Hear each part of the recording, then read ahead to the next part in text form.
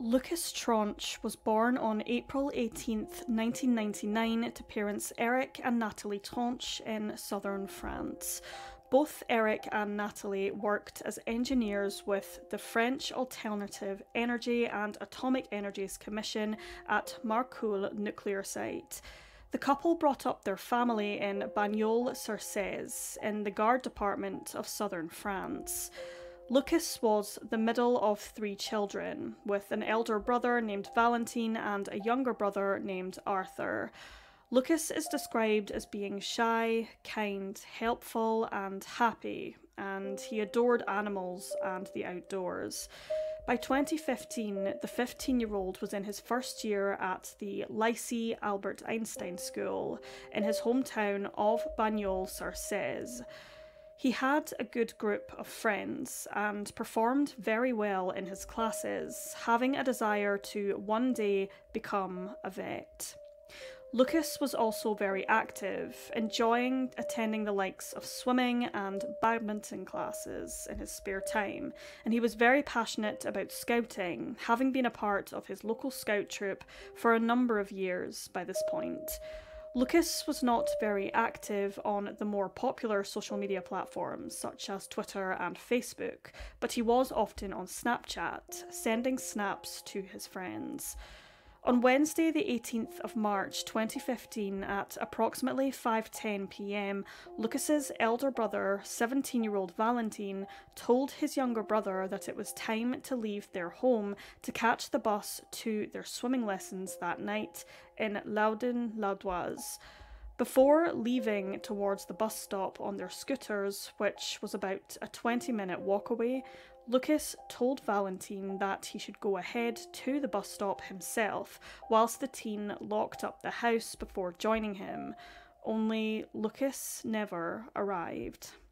At around 5:30 p.m, Valentin tried to contact his brother by calling him, but Lucas's phone had been switched off at approximately 5:14, just minutes before he locked up and left the Tronche residence. At around 6 p.m, the boy's mother Natalie returned home from work with her youngest son, 9-year-old Arthur. Thinking that Valentin and Lucas were still at the pool, Natalie carried out some household chores before heading to the swimming pool to collect her elder sons at approximately 8 p.m, but only Valentin was there. Valentin told his mother that Lucas had failed to show up at the bus stop, and he assumed that his brother decided to stay at home. Only Natalie told her eldest son that Lucas was not there. Worried that Lucas might have suffered an accident of some kind, Natalie contacted nearby accident and emergency rooms in case her son was there receiving any treatment, but he wasn't. Natalie then contacted a number of Lucas's friends in order to trace her 15-year-old son, but nobody had seen him. For Lucas just to vanish like this was completely out of character, so as a result, Natalie contacted police and immediately filed a missing persons report. Eric was informed of his son's disappearance shortly after he returned home from work at approximately 11 p.m. French police immediately opened an investigation into Lucas's disappearance shortly after being contacted by his mother, and after a week of no news, the case was taken on by the SRPJ, the Montpellier Original Judicial Police Service, and the OCRVP. Numerous searches were conducted in the locality with search teams and volunteers scouring the hills, cliffs and paths within a 4-kilometre radius of the Tronche home. The River Cèze was also searched, and the likes of helicopters, search dogs and search and rescue teams aided in the search for Lucas, totalling around 1,500 people being involved, but no trace of the boy was found. His picture and information was posted on several social media platforms, and a number of French public figures appealed to the public for information. The Tronche parents also appeared on a number of television programmes following their son's disappearance in order to raise awareness of his case. Lucas was not the kind of person to just run away. According to his family, he had absolutely no obvious reasons to do so. He wasn't experiencing any family problems. On the contrary, he was very close to his family, and nothing seemed out of the ordinary at school either.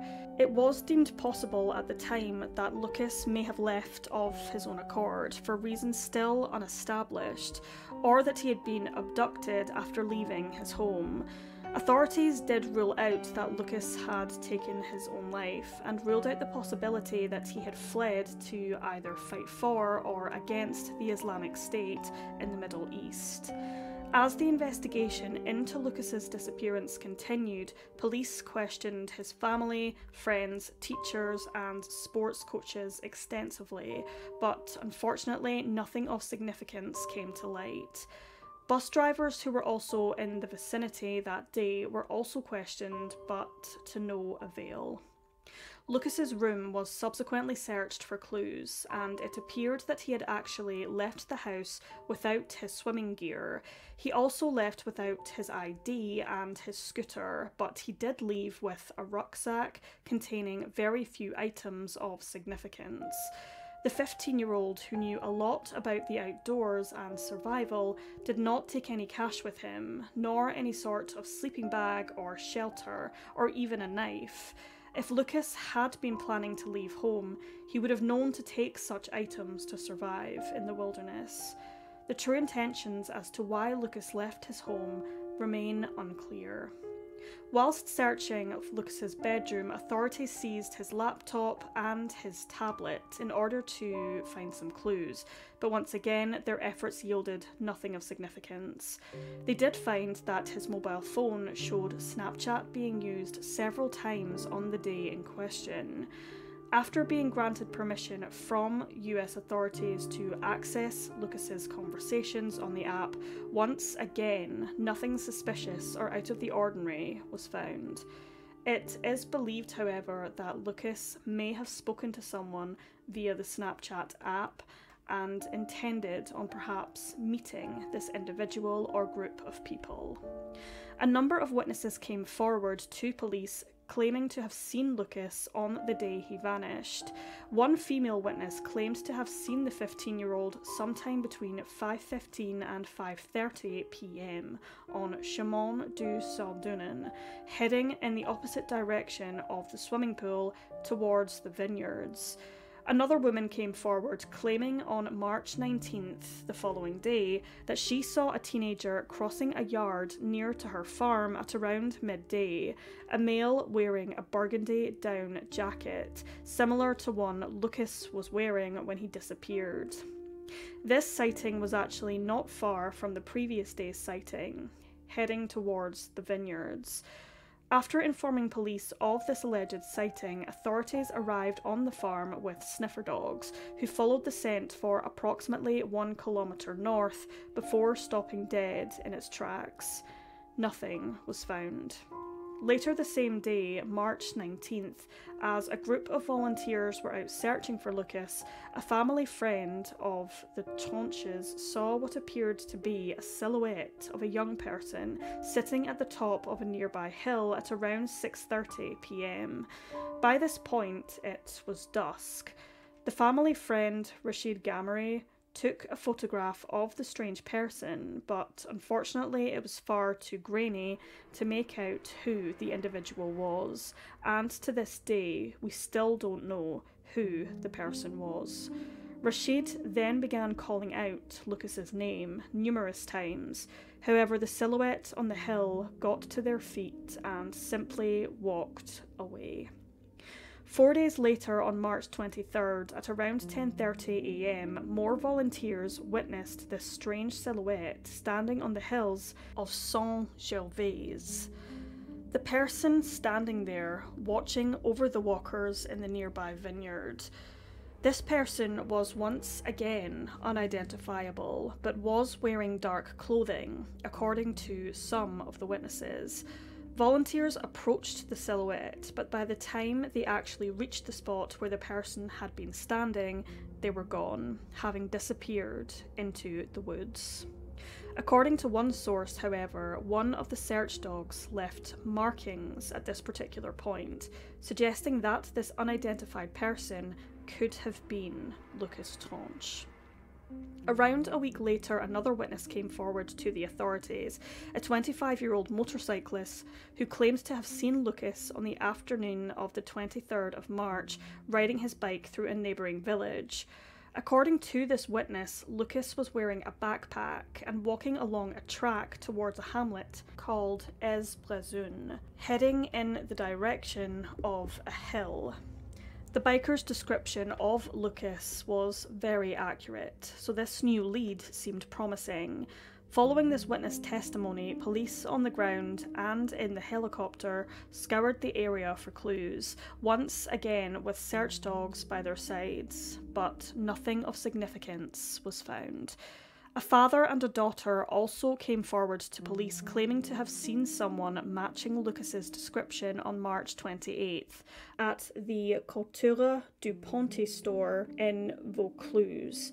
According to them, Lucas was in the company of an older female between the ages of 45 and 50 years old. Despite authorities once again processing these leads, nothing came of it.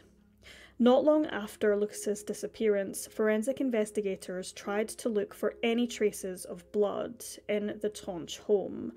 They used a product called luminol, which reacts to the presence of blood, and investigators found what appeared to be traces of blood on the carpet by Lucas's bed, and they tried to determine whether the luminol had definitively revealed blood or whether the product was just reacting to a day-to-day household product. But unfortunately, the results of this test has never been revealed to the public, despite renewed testing occurring in May 2017. Around 7 or so months following Lucas's disappearance in October of 2015, the Tronche family started to receive strange anonymous letters, which informed Eric and Natalie that, quote, "Lucas is fine, don't worry."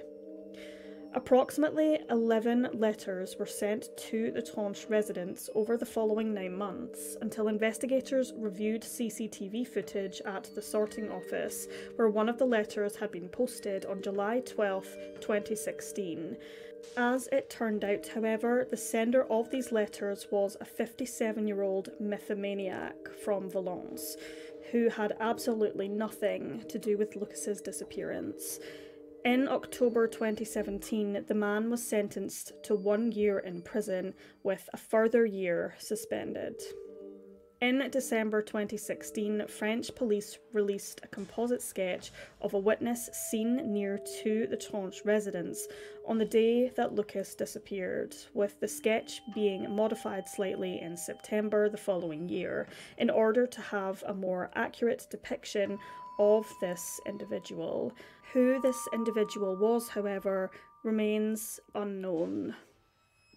Authorities investigating Lucas's disappearance found some striking similarities to his case and another missing person, 16-year-old Antoine Zoya, in March of 2016. Antoine was similar to Lucas in a number of ways, especially in regards to personality. Antoine disappeared after buying cigarettes from a local tobacconist. Police tried to establish a solid link between the two cases, as both were of a similar age, similar personality, and lived just 38 miles apart. However, in October of 2018, Antoine's skeletal remains were found hanging in a remote woodland near Clarensac, where he vanished. No foul play is suspected. In January of 2018, authorities investigated another possible lead in this case. They believed that a man named Nordal Lalande, who was the main suspect in the disappearance of Maëlys de Araujo, an 8-year-old girl who disappeared in Chambly, southeastern France, was perhaps linked to Lucas's disappearance. Lalande was a regular visitor to the Garde Department, and he even had relatives near Lucas's hometown of Bagnols-sur-Cèze. However, after authorities looked into Lalande's phone records, he could be placed more than 100 miles away from where Lucas disappeared on March 18th of 2015. He was subsequently ruled out as being involved in the teen's disappearance. As for Maylise de Araujo, her body was found on February 14th of 2018 after Lalande led authorities to where he disposed of her remains. In October of 2018, the witness who had been seen near to the bus stop on the day Lucas vanished was finally located and taken in for questioning, but unfortunately nothing could link this male individual to Lucas. The Tronche family, despite their heartache, never gave up hope that someday Lucas would come home.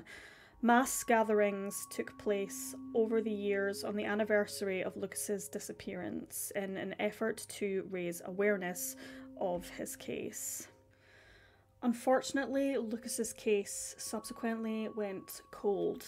That was until June of 2021, when on the 24th and 25th, some bones and pieces of clothing were found in Bagnols-sur-Cèze that were suspected to have belonged to missing boy Lucas Tronche. DNA and genetic testing were performed on the bones and the pieces of clothing, which confirmed that the remains did indeed belong to 15-year-old Lucas Tronche. Lucas was known to be very passionate about geology, and he regularly went to this particular area to collect stones. Rather strangely, Lucas's cause of death has not been determined, but the possibilities include an accidental fall, a deliberate act of throwing oneself into the void, or an altercation, according to French police.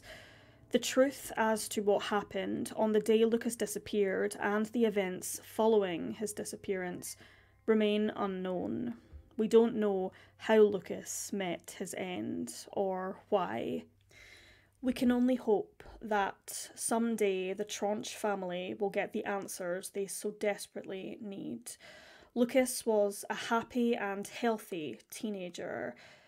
For him to have passed away in such mysterious circumstances certainly needs some more reviewing by authorities. Was Lucas the victim of foul play? Did he die as a result of an altercation with somebody or a group of people?